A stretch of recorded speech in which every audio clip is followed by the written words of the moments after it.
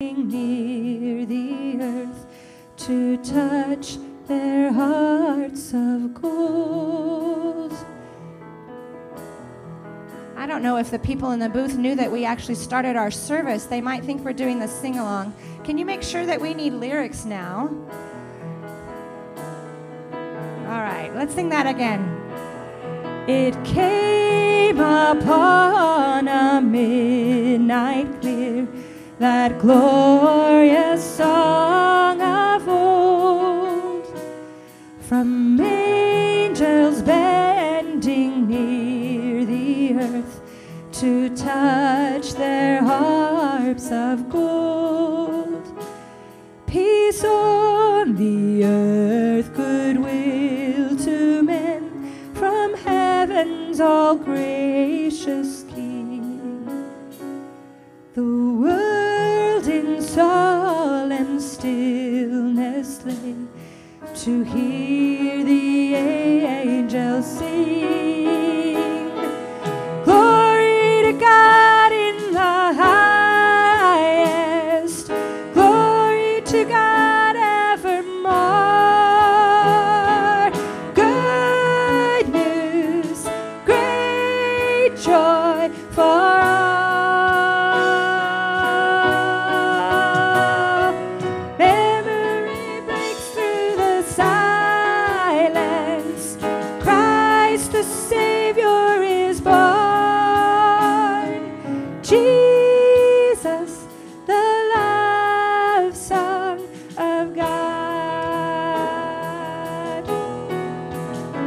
Still through the cloven skies they come, with peaceful wings unfurled, and still their heavenly music floats through all the weary world.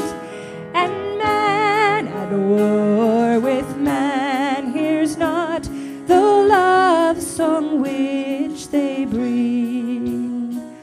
Oh, hush the noise and cease the strife, and hear the angels sing. Glory to God in the highest, glory to God evermore. Good news, great joy for all.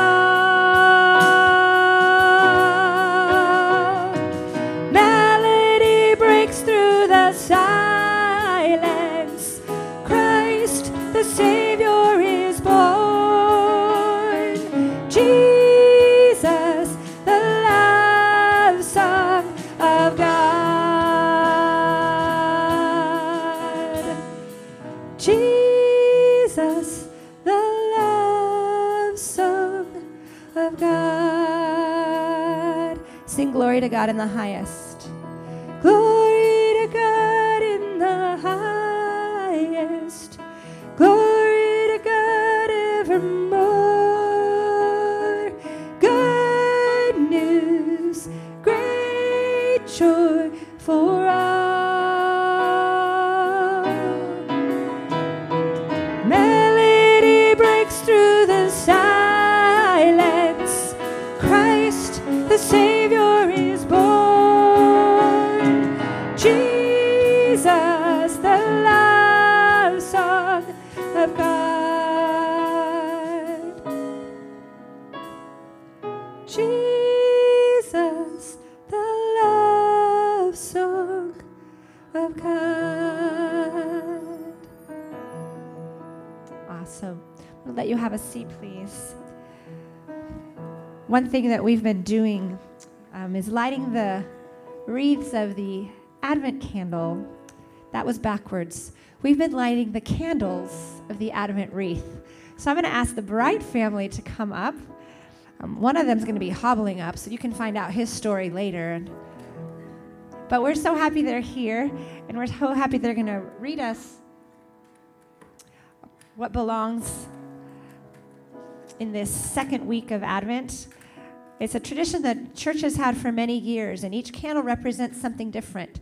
And it's the idea that with Christ's birth, the light shone in the darkness and brought us hope and peace and love and joy. So each candle represents something different, and we'll let the brights tell you what we're celebrating today.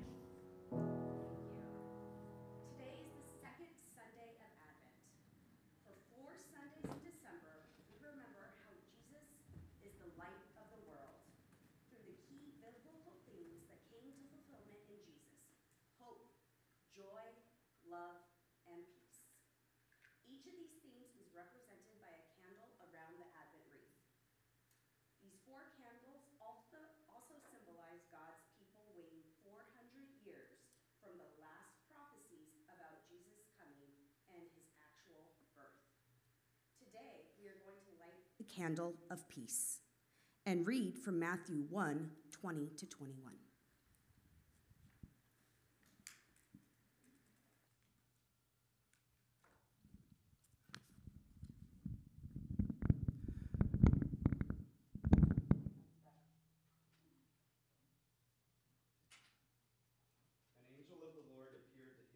Dream and said, "Joseph, son of David, do not be afraid to take Mary home as your wife, because what is conceived in her is of the Holy Spirit.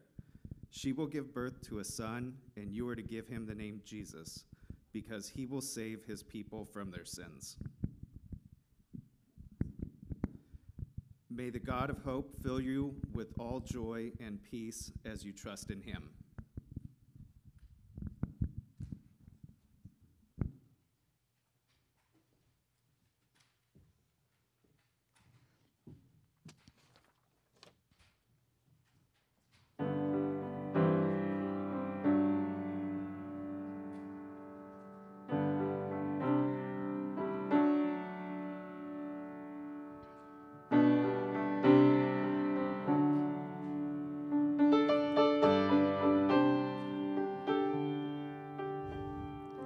You stepped down from heaven, humbly you came, God of all creation, here with us.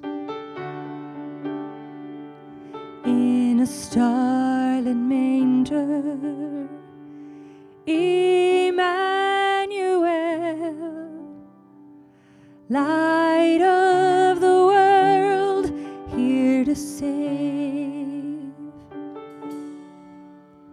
Adore, come let us adore. Oh, come let us adore him, the Lord. Worship Christ the Lord.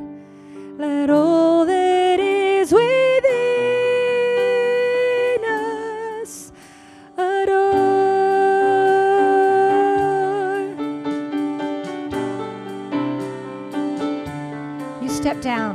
You step down from heaven, humbly you came, God of all creation, here with us.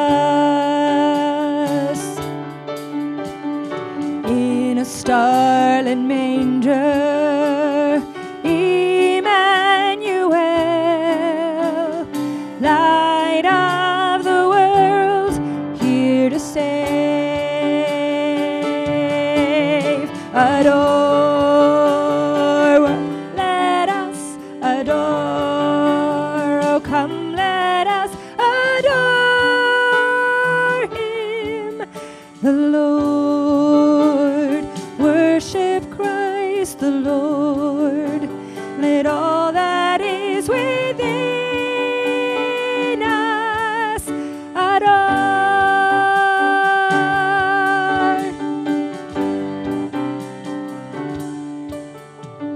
Wise men bring their treasures, shepherds bow low, angel voices sing of peace on earth.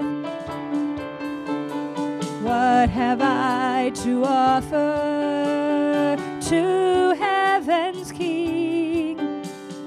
I will bring my life, my love, my all. Adore, come let us adore. Oh, come let us adore him, the Lord. Worship Christ, the Lord. Let all that is within us adore.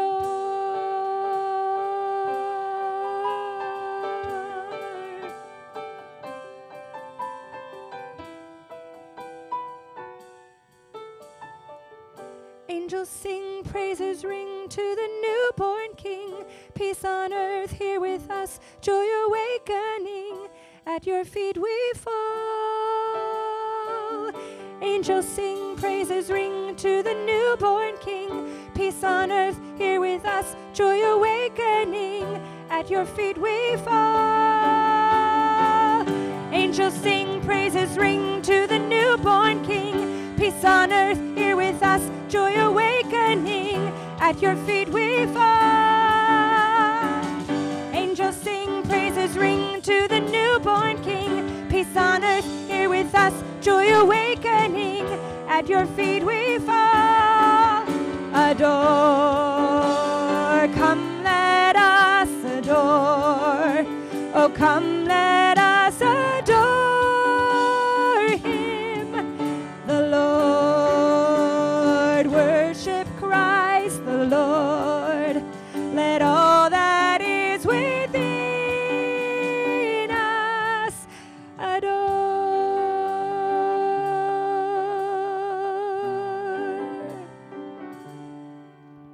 Would you take a minute and bow your heads? And in the midst of this busy season, maybe even in the midst of your busy day today, would you offer a prayer of adoration today? Adoration is just telling God what we know to be true of him.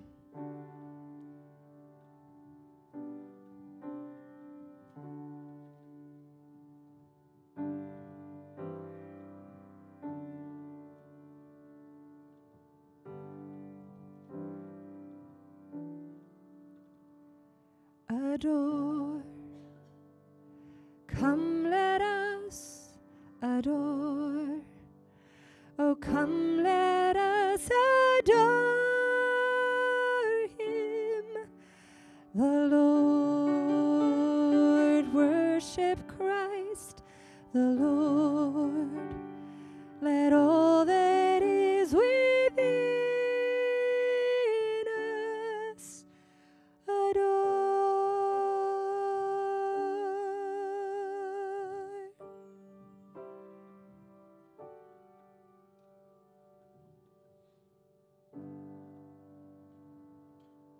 Amen. I'm going to invite Christine up.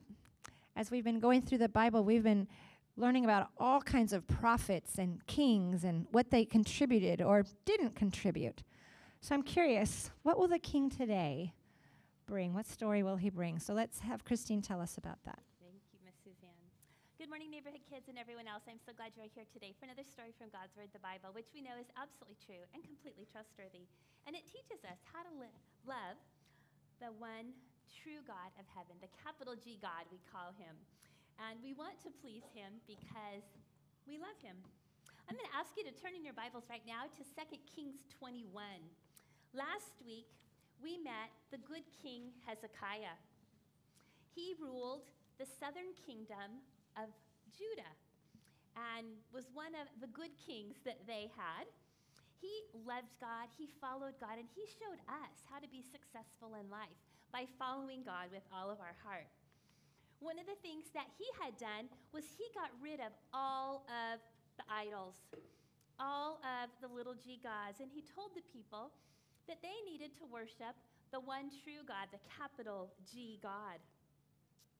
And we know that when King Hezekiah sinned, when he did things that did not please God, one of the things that he did was to repent, and he asked God to forgive him. And we know that God forgave him just as he forgives us when we repent.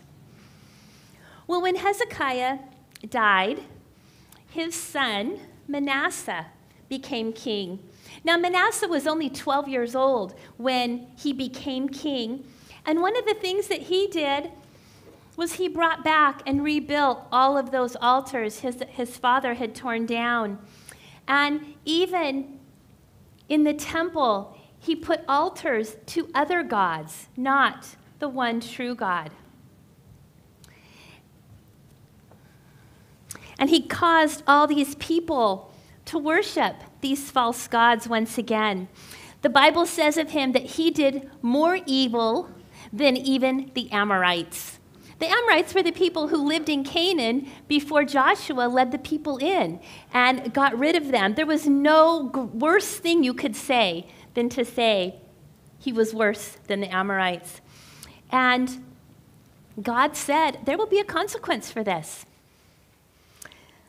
When Manasseh heard this, Manasseh did a good thing. He repented, and he took the gods out of the temple and tried to focus the people on worshiping the capital G God once again. Well, when he died, his son took over. His son's name was Ammon. And the Bible says of Ammon that he did all the evil that his father did. And something that you might even say is worse is he did not repent. He was not sorry for leading the people astray. And he reigned for only 2 years. That might have been a good thing. When he died, his very young son, Josiah, took the throne. Josiah was only 8 years old when he became king. But he did right in God's eyes. He was actually the last of the godly kings in Judah. One of his first jobs was to repair the temple. And so he collected gold and silver and jewelry and such from all the people throughout Judah so that they could fix up the temple once again. And then he gave that money to the carpenters, to the builders, to the stonemasons, and they were trustworthy and bought the supplies they needed and made that temple beautiful once again.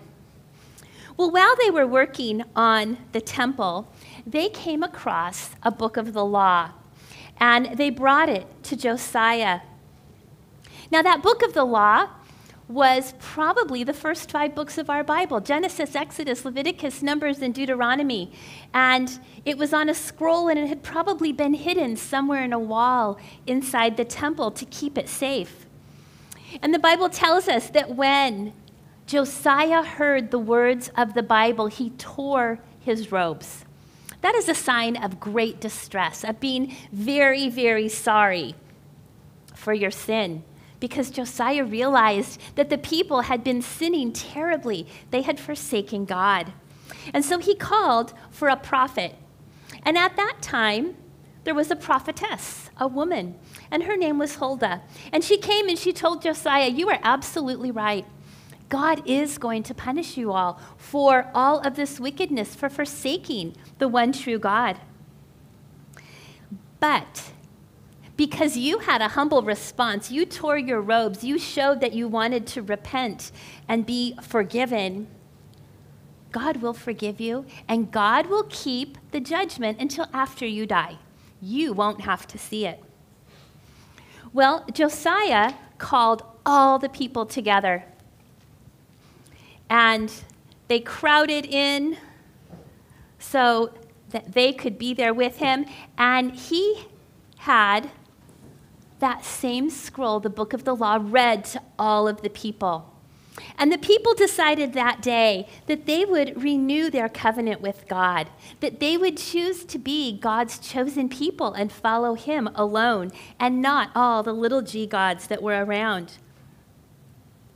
They started destroying all of the idols. They got rid of these little g gods. They had cleaned up the temple.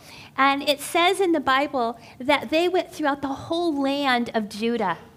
Not just the temple, not just Jerusalem, the whole province. and got rid of all of the idols because they wanted to worship God and to serve him with all of their heart and soul and mind and strength. And then they held Passover. Passover had not been celebrated in many years, and the Bible says that this was a Passover unlike any before.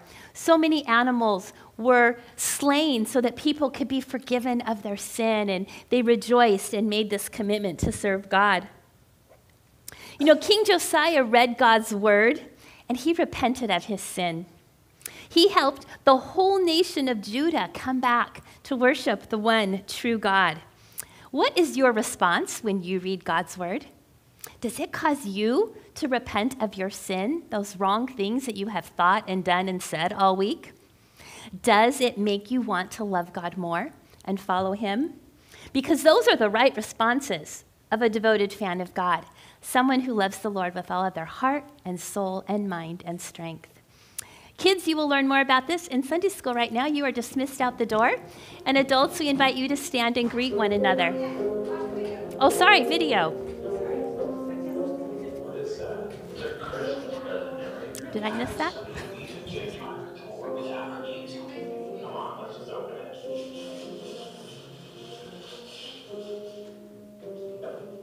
What is it? We're being pranked. There's something inside. Don't just reach your hand in there. It's just a note, dude.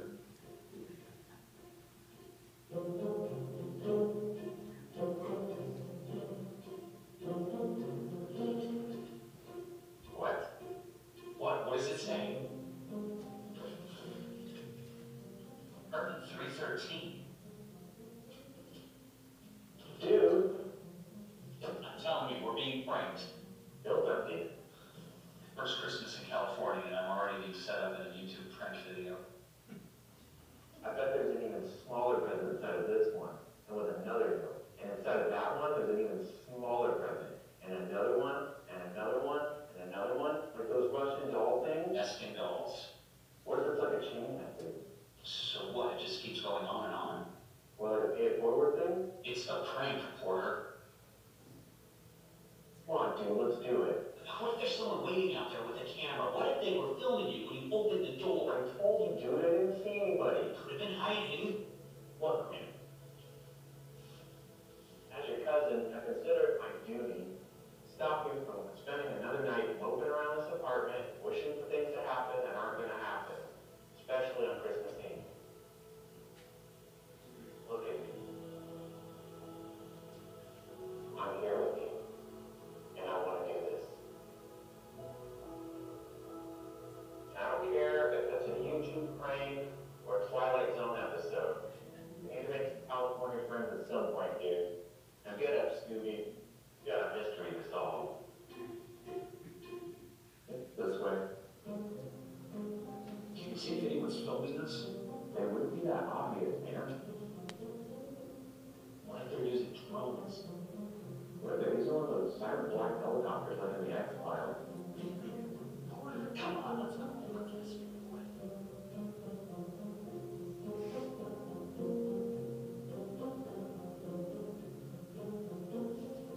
What?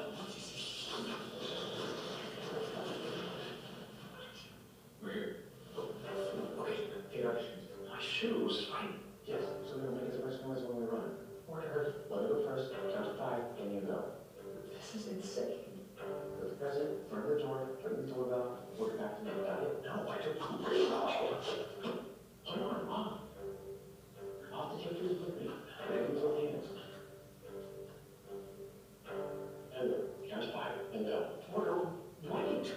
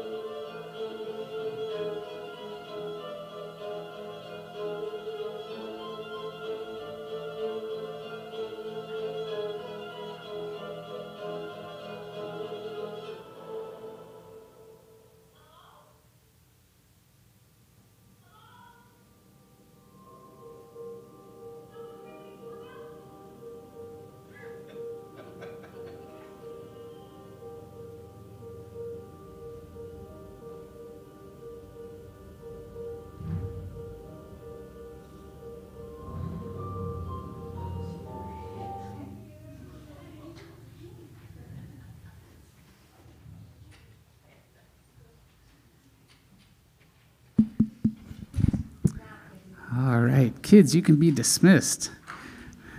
Aren't you excited to find out what happens next?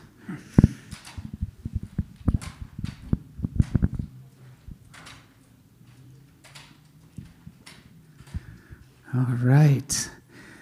So this, as we all know, Christmas is coming, and there's no stopping it. And we have some special Christmas services coming, a New Year's service too. And as you well know, Christmas and New Year's are on Monday this year, so it gives us an opportunity to worship on Christmas Eve and New Year's Eve, which is kind of nice. So we're joining forces with the Baptists as well as the Thai Missions Church for a Christmas Eve morning service and a New Year's Eve morning service. But don't come at 9:15, they're going to be at 10 o'clock. If you come at 9:15, you can rehearse with the band and sing Christmas carols, and that would be great, like we did today. And then for Christmas Eve, we'll be meeting at 10 p.m. for our candlelight service. And if you... 6 p.m. Did I say 6? You said 10. I don't know what I put. He got it right. Okay. It says 6. I probably said 10. I'm not quite awake yet this morning. 6 p.m. for the candlelight service over at the Cypress campus. 6 o'clock here, 4 o'clock at Cypress. I'm doing a bang-up job. All right. I should stick to drums. 6 p.m., or I'll just read the script. How about that? 6 p.m. here for the candlelight service. And if you can't make that, Cypress campus at 4 p.m. The holiday season can be quite busy, but we sure hope that you make time for God in that schedule of yours. We have an Advent devotional available out front for those to help with that. And if you start today, you still have time to finish by Christmas. We're hoping for a $5 donation to help offset the cost, but if not, just grab one anyway. So please take one, paid now or later or not at all. Just take one and enjoy this Advent time with Jesus this season. And also important is our staff. They've been working all year for us, for the message that we bring every Sunday, for all the programs that go on behind the scenes and out in front, for the outreach that we have. And we just want to take this time every December to pick or to collect an offering for our staff and present it to them before Christmas as an appreciation. And so I'd invite you all to contribute to a staff gift and just be a way to say thank you and that we love and appreciate our staff. And it's the paid staff as well as the volunteer staff that benefit from that, our pastors and everyone else also. And as always, in the black box in the back, you can put your offerings and also the prayer cards if you want prayer for anything, or if you just want to say hi to Justin. And with that, we'll get back to our worship.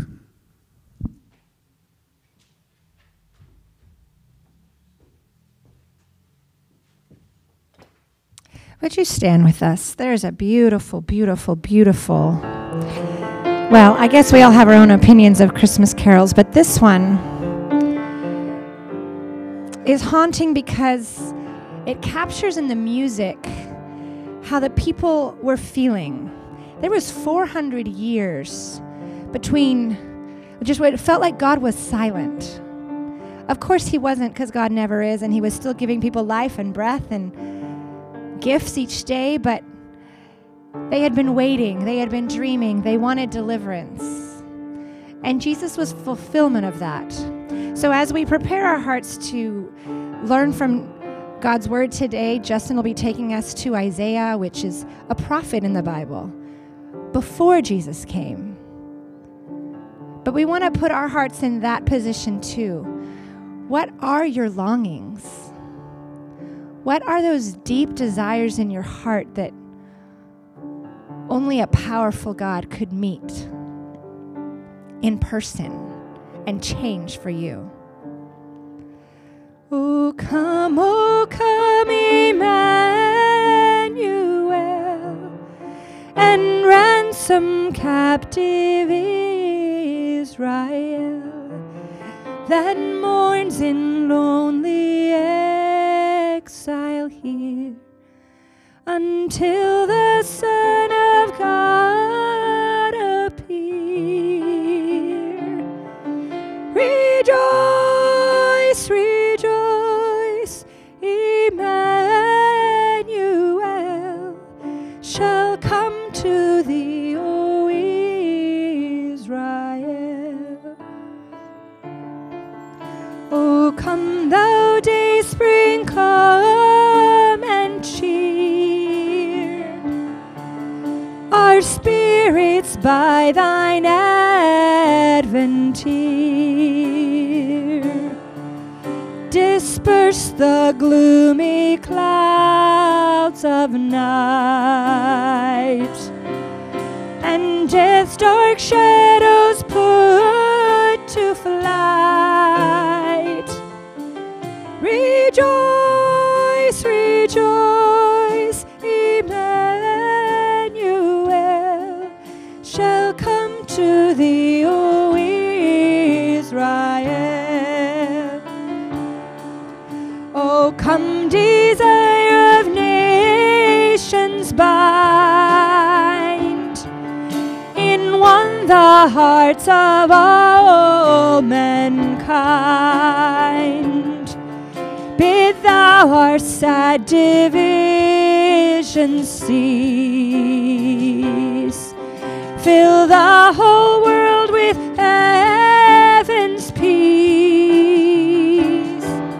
Rejoice, rejoice, Emmanuel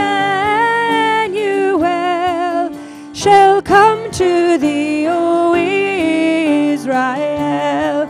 Sing rejoice.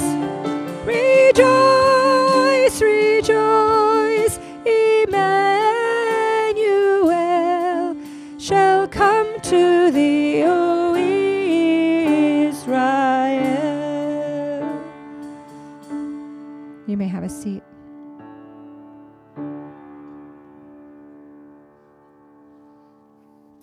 Thank you guys for leading us in worship. Merry Christmas. It's good to be with you. I want to start with some participation here. Who's your favorite, when I put favorite in quotes, Christmas villain of a Christmas story? Like, for me it would be like technology. Like, I think it's worse than an Amorite, honestly. But what about for you? Go ahead and shout them out. Who are your favorite, your most villainous Christmas villains? Any? The Grinch? Did I hear the Grinch?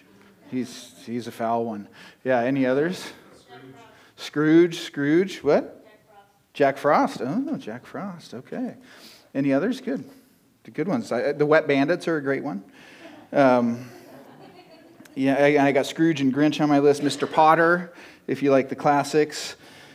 Great stories have great villains, and Christmas is no exception. Now, if you're taking bets in your pews, first, shame on you. You shouldn't be gambling in church. But next, if you think this sermon's about Herod, that's not actually what we're talking about today. But as I was writing this earlier this week, Cale had a soccer tournament, so I was working in Arizona where he was playing this week. And so lots of Christmas movies were on in our room in the evening.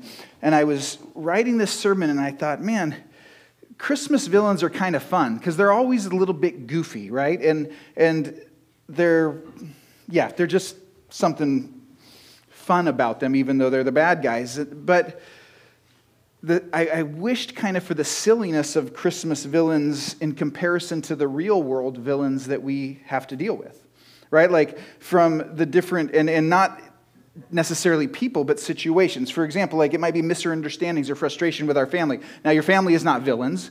I'm talking about the actual misunderstanding that is the villainous thing.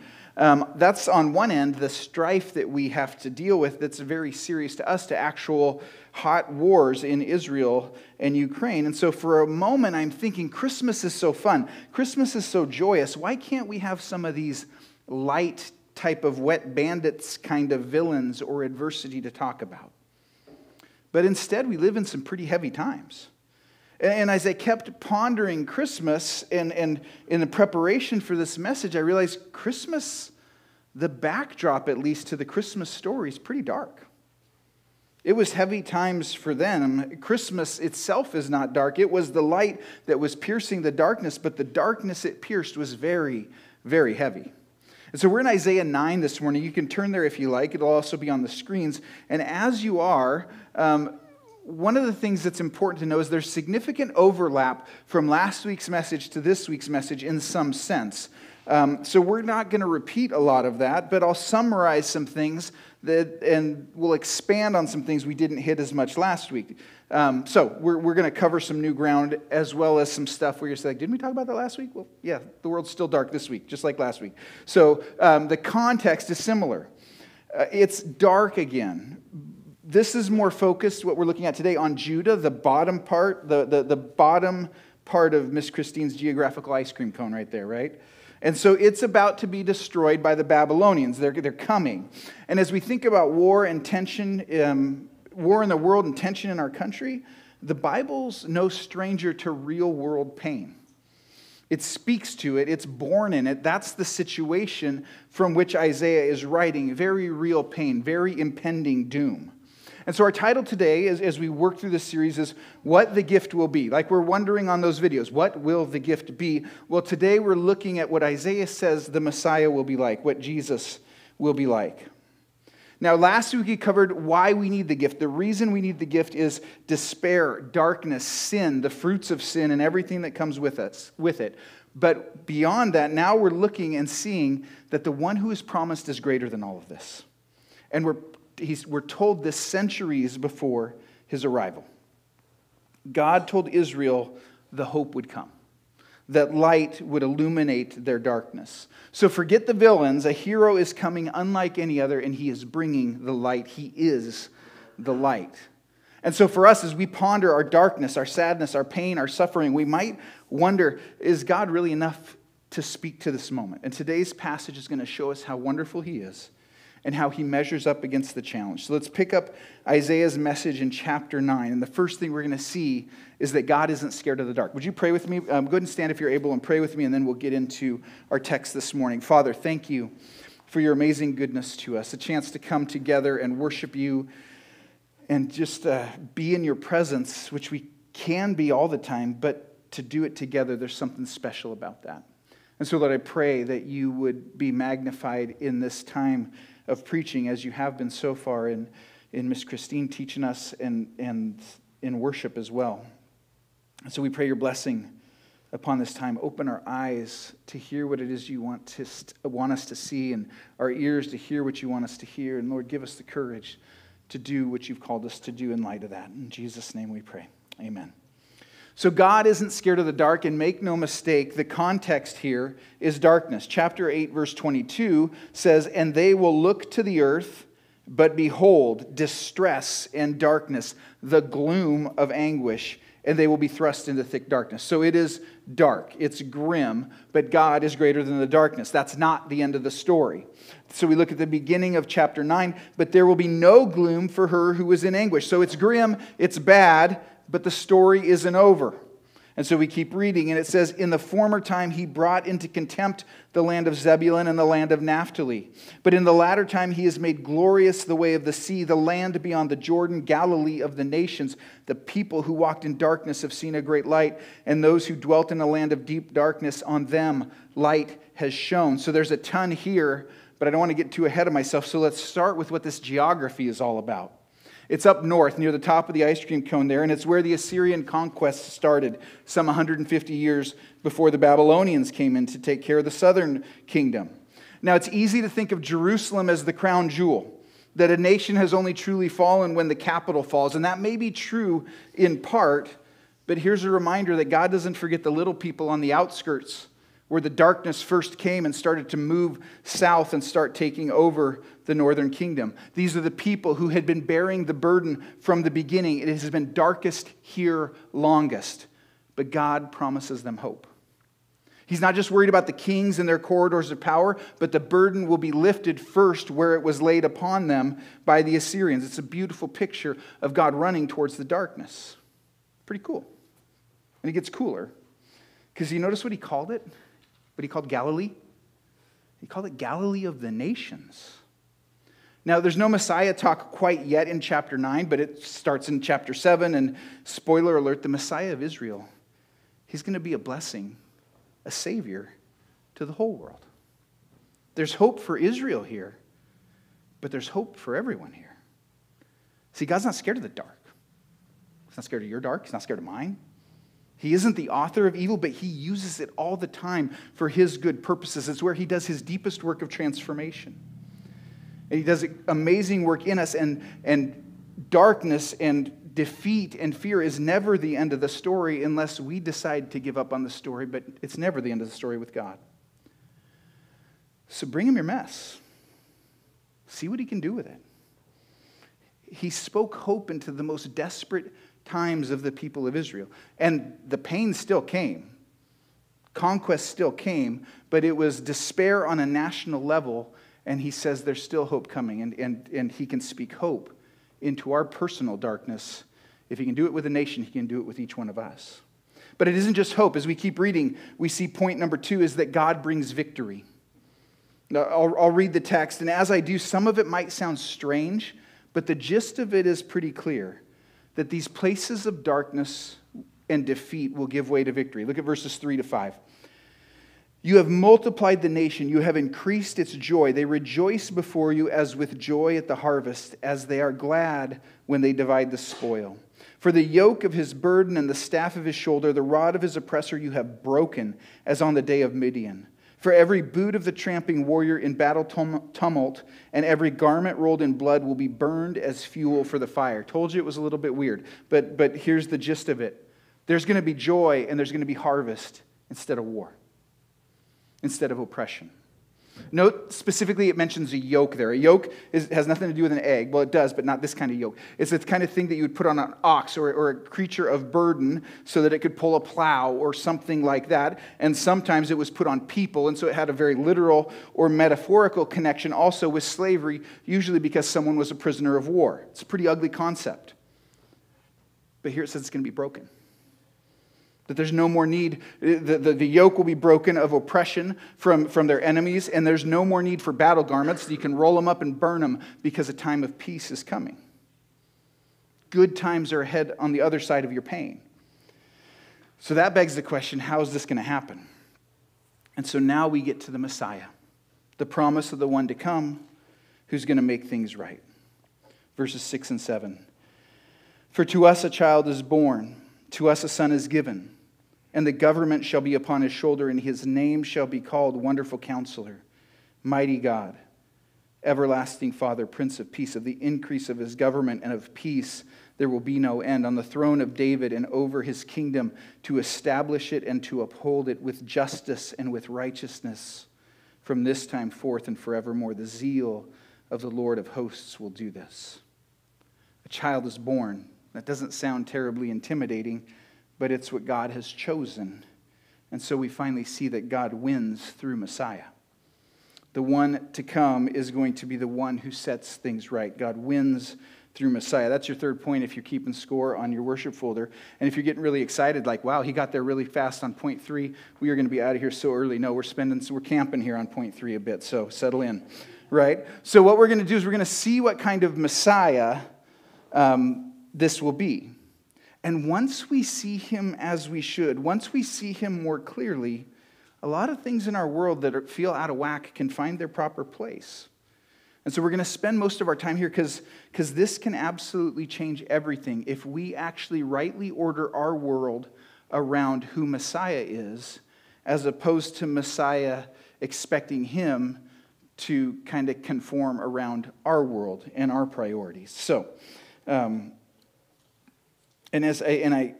pray, I hope, that as we see him more clearly, that we'll start to wonder why we keep looking at these other gods for satisfaction and meaning in our lives. So, let's hear about the Messiah all at once, then we'll take it piece by piece. For to us a child is born, to us a son is given, and the government shall be upon his shoulder, and his name shall be called Wonderful Counselor, Mighty God, Everlasting Father, Prince of Peace. So it starts with the government being upon his shoulder. What does that mean? Well, if you've been frustrated with government over the last several years, decades, half a century, I don't know, but we know the frustration at some point, depending on your persuasion, you've been frustrated. And I don't say that with any partisanship because no one's been happy for quite a while, right? And what we think is we think that if everyone just did things like I think they should be done, we'd be good. But I promise you that's not the case because people are people and we're sinners and we have a way of messing up everything. And this isn't just a modern phenomenon, by the way. Messiah will have the government upon his shoulders. But one of the things that's interesting, at least one of the scholars that I read said, notice in this passage there's a lot of regal names, but no one calls him king because their kings stunk. Except for Josiah, it was a pretty bad run during this time. And so they chose not to use the word kings because the kings from Jerusalem failed them, which is why one had to come, like we talked about last week, from the city of David, and that would be Messiah. But when Messiah reigns, when the government's upon his capable shoulder, everything will be different. Righteousness will reign. The poor and vulnerable will be cared for. War will one day cease. This is what Messiah will bring. And we think we know what we want in our politically charged world, what we need for things to be perfect. And maybe we have a better idea than some people, but it's really Messiah that's going to make it all happen. Things won't be perfect until Messiah reigns. And so we pray, come Lord Jesus, and reign forever. But I got to stop because there's more here. So we're going to keep going. Next thing is he's a wonderful counselor. And now a couple chapters earlier in Isaiah, Messiah is said to be Emmanuel, God with us. He is with us as a counselor. But when we say counselor, don't think therapist, and I don't say that as a bad thing. That has its place. But think rather consultant or advisor or presidential cabinet kind of thing here. He dispenses wisdom without end. You ever wondered what to do? How to think? How to navigate our crazy world? Wouldn't it be great to have a guide for such a time as these? What do I say if you have it? Couple, actually. I mean, first off, if you call yourself a Jesus follower, if you've surrendered your life to Jesus, then you have the Holy Spirit living in you, right? And the Holy Spirit, one of the things he does is guides. Now, that is something, the Holy Spirit is perfect, but sometimes it takes us a while to dial into what he's saying, and there can be some subjectivity in that. But it's also not the only way God counsels. 2 Timothy 3:16 and 17. All Scripture is breathed out by God and profitable for teaching, for reproof, for correction, and for training in righteousness, that the man of God may be complete, or woman, equipped for every good work. See, the counselor has spoken, and this is everything we need to do what God has called us to do, to navigate the craziness of the world we live in. And you say, but a lot of stuff that's happening, it's just not in the Bible, it doesn't speak to. And that's true in some cases. At one level, it may not be spoken to specifically, but if we can have a mind and a heart and be shaped as people by the Word and have that foundation in place and have those rails in place, it can help us navigate wisely through what is uncharted territories in some sense, but God knows what he's doing. He's always known what he's doing, and he has laid down the way for us to move forward so we can navigate faithfully. It doesn't happen overnight. You may not always find chapter and verse, but if you have a mind and a heart and a life transformed by the Scriptures, you're going to know how to navigate it faithfully. Foolish kings from Jerusalem, they reject counsel. But we have a counselor who can help us overcome the wiles of the shrewdest of villains if we'll listen. After wonderful counselor, the next thing we see is this child will be mighty God. How's that for a mic drop? I mean, that's big, right? There's no way around how staggering and bold this is. A child will become God Almighty. For some people, this would be crazy talk, but it will be true. One scholar says this about the mighty God. He didn't have any qualms using the word king, which Messiah is king and more. He says the king will have God's true might about him. Power so great that it can absorb all the evil which can be hurled at it until none is left to hurl. That's what Jesus did at the cross. That's why his divinity is so critical to our salvation, that he did for us and every one of us who will receive it what we couldn't do for ourselves. That he took our sin upon himself and the punishment for that so that we could live freely. And only God can bear that weight. As the mighty God, he runs to the darkness and he shines his light there, and there is nothing, absolutely nothing he can't overcome. No villain, no situation, no whatever is beyond his reach or his power. But we've got to bring it to him. That's our responsibility, is to quit holding on to it ourselves and say, God, I need your help with this. Next one, everlasting Father. This is not to say the Son is the Father, but that the Messiah will be everlasting and he will reflect the fatherhood of God. Israel's king's pretty hit and miss. Josiah was a hit. Lots of misses in and around him. Mostly misses during Isaiah's time. Their leadership was nothing like a good father's leadership. They were a mess, but the one to come would lead with love and care and authority like a good father. And he would do it eternally.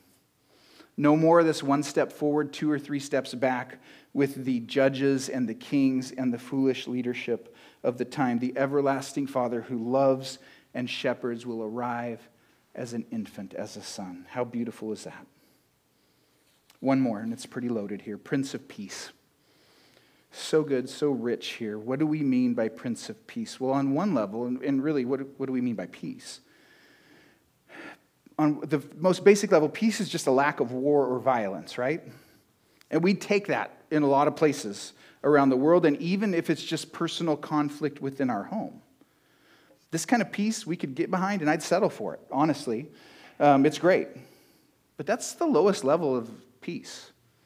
We can't even hit the lowest level, which is saying something, right? But that's not all that can be meant by peace. Because the next level of peace might be some well-being, some wholeness, a sense that all is good, right? The first level of peace secures human life. The next level of peace is experiencing human flourishing. It's in part an inner peace, a knowledge, and a resting in what's good. It's subjective, but this prince will bring peace to all who order themselves under his reign. And then there's the highest level of peace, and this is probably the key to all the other levels, to be honest. So maybe I should have switched the levels, but it's too late now. But this highest level of peace is the peacemaker, the reconciler, who makes peace possible, not just among us, but specifically with God, that makes everything else possible. Isaiah 53:5, another image of Messiah, not related to the infant, says, he was pierced for our transgressions, he was crushed for our iniquities. Upon him was the chastisement that brought us peace. And with his wounds, we are healed. This child, centuries down the line, is going to be amazing. No wonder so much hope was invested in Messiah, because he's going to change everything. And then our passage ends with this fact that Messiah will be in the Davidic line, and a recap that his reign is going to be amazing and executed by the very power of God. Verse 7 is, of the increase of his government and of peace there will be no end, on the throne of David and over his kingdom, to establish it and to uphold it with justice and with righteousness from this time forth and forevermore. The zeal of the Lord of hosts will do this.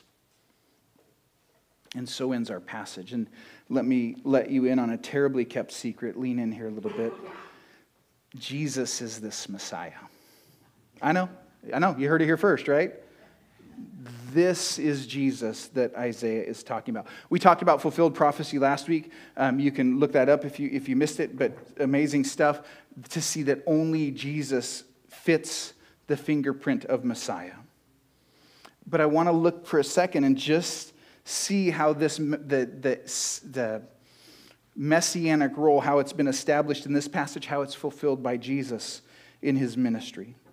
And then a little bit of what that means for us. First, remember that God's not afraid of the dark, right? He actually sent Jesus to be the light of the world. And when Jesus starts his ministry, listen to this from Matthew chapter 4. So that what was spoken by the prophet Isaiah might be fulfilled, the land of Zebulun and the land of Naphtali, the way of the sea beyond the Jordan, Galilee of the Gentiles, the people dwelling in darkness have seen a great light, and for those dwelling in the region and shadow of death, on them a light has dawned. Does that sound familiar? Nod yes, or I'll know you were sleeping earlier, right? He's quoting Isaiah. Jesus, the Jewish Messiah, has come for Jew and Gentile alike, just like Isaiah said he would. Jesus, the Jewish Messiah, started his work in an area known for their Gentile population, way up north. He was indiscriminate in his love. And that isn't just interesting, that's transformative. Because if he came for Jew and Gentile alike, no matter who you are, that includes you. That includes me. You matter to him. Your problems, your pain, your darkness, your frustration, it matters to him. And not only that, remember our second point. Next, we saw that God gives the victory. He has a better way for us than us taking up our burdens on our own. He's not just going to break the yoke. He's going to break the yoke of the enemies. He's going to break the yoke of external enemies, but sometimes we can be our own worst enemy. Right? And he can break the yokes that we put upon ourselves. Not only that, he doesn't just break yokes, he actually has a better yoke for us. Matthew chapter 11, verses 28 to 30. Come to me, all who labor and are heavy laden, and I will give you rest. Take my yoke upon you and learn from me, for I am gentle and lowly in heart. And you'll find rest for your souls, for my yoke is easy and my burden is light. What an amazing passage. His yoke is easy. Now, some of you who pay really good attention and remember a couple months ago, you're like, whoa, I'm not buying it. Because I remember that sermon when we were going through the kind of the highlights of Luke, and you talked about how we have to take up our cross daily and follow him. We have to count the cost of following him. We have to surrender our lives to him and give ourselves fully to Jesus, and we do. Doesn't sound like an easy yoke to me. Sounds pretty sacrificial. And it's true. We need to count the cost of what it means to follow Jesus. We need to count the cost of discipleship. But one of the things we never do is we never count the cost of non-discipleship. We never count the cost of what it means to not follow Jesus. See, when we take our yoke upon ourselves instead of Jesus's, we have to find our purpose on our own. We have to discover our value on our own. We have to find the power to live on our own, and we can do that, but some of that is just residual from the groundwork that Christianity has laid through time, and some of it's just making it up ourselves. But when we take Jesus' yoke upon us, the most important answers to life's questions are answered. Our purpose is to glorify him and to serve others in Jesus' name. When Jesus' yoke is upon us, we understand that we are valued by God simply by the fact that we have been conceived and known from before the beginning of time. When we take Jesus' yoke upon us, we know that then the Holy Spirit lives within us and we are empowered to do what he's called us to do and live how he's called us to live. The cost of not following Jesus is far greater than the cost of following him. And then finally, we saw that God wins through Messiah. And among all of those things we saw about Messiah, he brings peace is where we ended up. Foundationally, he made peace between us and God. Go to Romans chapter 5, verse 1. Therefore, since we have been justified by faith, we have peace with God through our Lord Jesus Christ. And if you want to bring a little Christmas into that, you can go with our benediction for this week. Glory to God in the highest, and on earth peace among those with whom he is pleased. Jesus is the hero of the Christmas story. He wants to be the hero of our story too. And I hope you'll let him. He does for us what we can't do for ourselves. Peace with God comes when we entrust our lives to him, and it'll make your Christmas more meaningful than ever. If you've not done that, one of the ways you do that is that you admit that you're a sinner. And if that seems harsh, don't worry, it's true of everyone. The idea is that we live for ourselves instead of God, and we were made to live for him. That we are sitting on the throne of our lives when Jesus was meant to sit on that throne of our lives. And so we recognize that reality, say, okay, God, I want to give you control. And I believe that you died on the cross to pay for my sins and give me new life. And you don't just believe that in your head because the demons know that's true. But then you say, I want to entrust myself to you. You commit to him. Admit, believe, commit. Say, God, I give my life to you. I want to follow you. And so if you want to know how to do that, I would love to talk with you. I'd love to pray with you after service. I'll be out the doors and to the left. But also if you're like, I'm not ready to talk to the pastor yet, but I want to wrestle with some of these things. I find this something worth thinking about. We have these things called next step packs. You don't have to sign off or anything. There's a couple of them out there. I'll put this one out there as well. Grab one of these, and there's some stuff that if you're thinking through things intellectually, there's some resources in there for you for that. And if you are wrestling with what God's doing in your heart, so there's some things that might help with that as well. So I encourage you to grab one of those as you leave, if that's what where God's working on you this morning. We also want to spend time with him this Christmas. So the gift, the devotional, it's the same as the sign out there behind me. Grab one of those outside, and if you start today, you'll finish by Christmas if you hit every day. So encourage you to grab one of those. And I would love to pray with you outside if you need prayer about anything at all, but specifically about what we've talked about this morning. I would love to pray with you. And so my prayer is that we end our time here today just amazed by Jesus. That the villains of materialism, family strife, and remember, it's strife that's the villain, not your family, trauma, war, whatever it is, that we would, for a time, let that give way to being amazed, standing in awe of how great Jesus is, and letting things order themselves under that reality. My prayer isn't that we would forget the hardships, but that we would situate them under the lordship of Jesus so that they're put in the right perspective, and we would dwell and learn to live in God's great love for us. And I don't think anything helps us do that better than celebrating the Lord's Supper. That is a tangible reminder that he has given us of his great love for us, his stepping into history, into reality, and being crucified for us to bear God's wrath against sin in our place, so that we might live eternally with him and enjoy a relationship with him today. So if you didn't get your communion elements when you came in, raise your hand, and Alan has them here. He will bring them to you, and we will take them in just a couple minutes. And I encourage you to take this time. Maybe you need to trust Jesus for the first time. And if that's where you are, then this is a great time to say, God, I admit I'm a sinner. I don't know how all this works, but I believe that Jesus died for me, and I want to be part of his family. I'm giving my life to him. Pray that. And we'll talk about it more, but take these elements and celebrate that new life. Maybe you're a believer and you're like, man, I've been just doing my own thing, and I'm in a bad place, and I'm not even sure I'm worthy of this. All that makes you worthy of this is repenting. Just saying, God, I don't got it all together, but I know this is the answer. And if that's where you are, then this is a great time to take that. And if things are good, like I say regularly, you don't have to make bad things up. Just thank Jesus that things are good right now, and thank him for that gift. And we'll take a couple minutes to reflect, and then we'll all come back and take the elements together.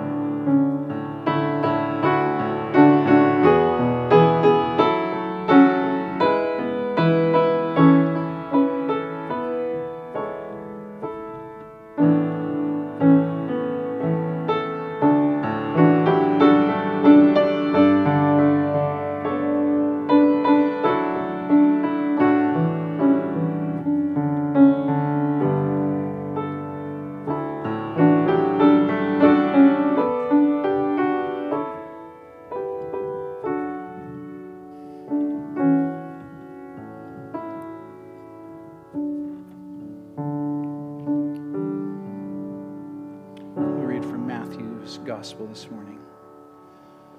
And as they were eating, Jesus took bread, and after blessing it, broke it and gave it to the disciples and said, "Take, eat, this is my body." Let's eat together.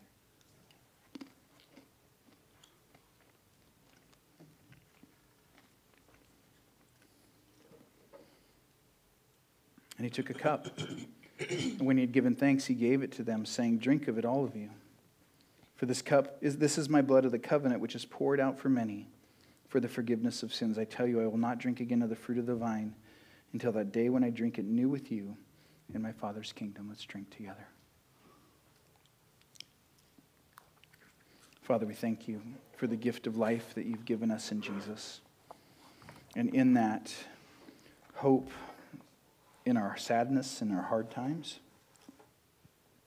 But even beyond that, Lord, an assurance that you will not just give us hope down the line, but that it's sure to happen. That it's not wishful thinking, but it's grounded in the very character of who you are and what you've done for our good and for your glory. It's in Jesus' name we pray. Amen.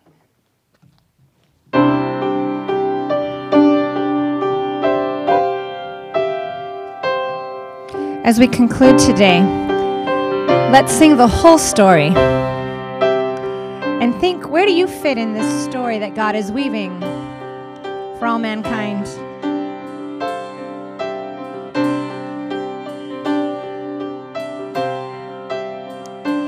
In the darkness we were waiting, without hope and without light, till from heaven you came running. There was mercy in your eyes to fulfill the law and prophets.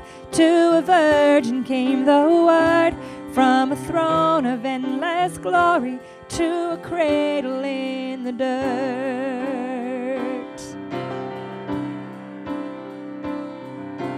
Praise the Father, praise the Son, praise the Spirit, three in one. God of glory, majesty, praise forever to the King of Kings. To reveal the kingdom coming and to reconcile the lost, to redeem the whole creation, you did not despise the cross. For even in your suffering, you saw to the other side, knowing this was our salvation. Jesus, for our sake, you died. Praise the Father, praise the Son, praise the Spirit, three in one. God of glory, majesty, praise forever to the King of Kings.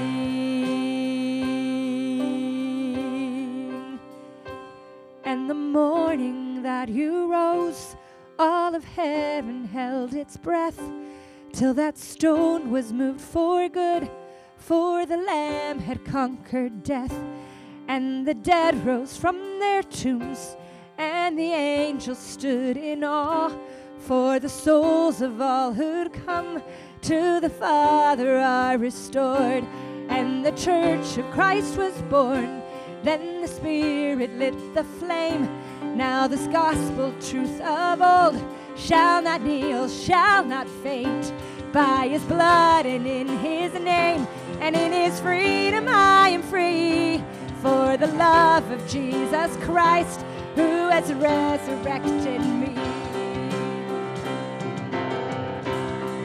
Let's sing praise the Father, praise the Father, praise the Son, praise the Spirit, three in one.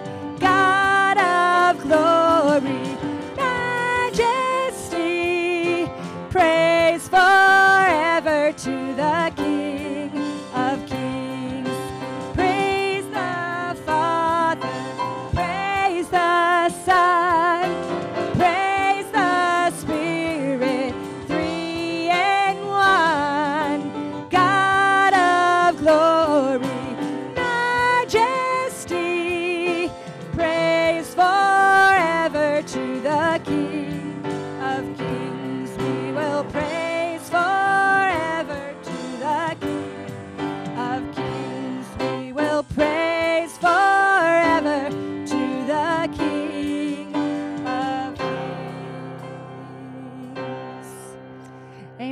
That is our prayer. I'm going to ask you to stand up as we take the benediction today.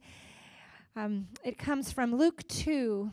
If you read all of Luke, you'd find out the details of Jesus' birth.